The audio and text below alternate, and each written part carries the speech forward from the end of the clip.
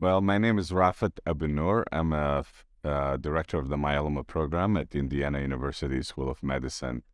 And it's really exciting to be at ASH 2022, seeing a lot of my colleagues in person for the long time, to talk to them and exchange ideas and hear about some of the amazing research going on. So I'm excited about ASH.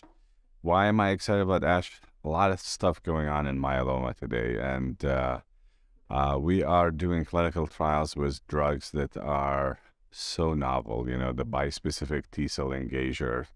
Um, they're working amazingly well. There are a lot of them. It's going to take me 2 days to learn how to pronounce the name of all of these different drugs, but I'm excited about the results. We're seeing patients who have failed many line of therapy with horrible relapse, and they're responding really well. And it's just steroid-free regimens, and the side effects are manageable. Obviously, we have to pay attention to infection complications and things like that, but things are going really well for these drugs, and they all have different side effect profile, and so we just need to learn more about it and how to use them, when to use them, how early we can use them.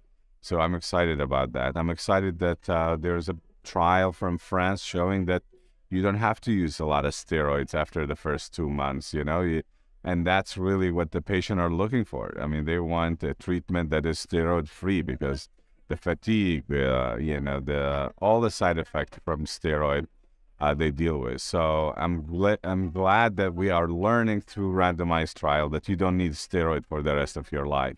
First 2 months, and then move on. So that's what I'm excited about.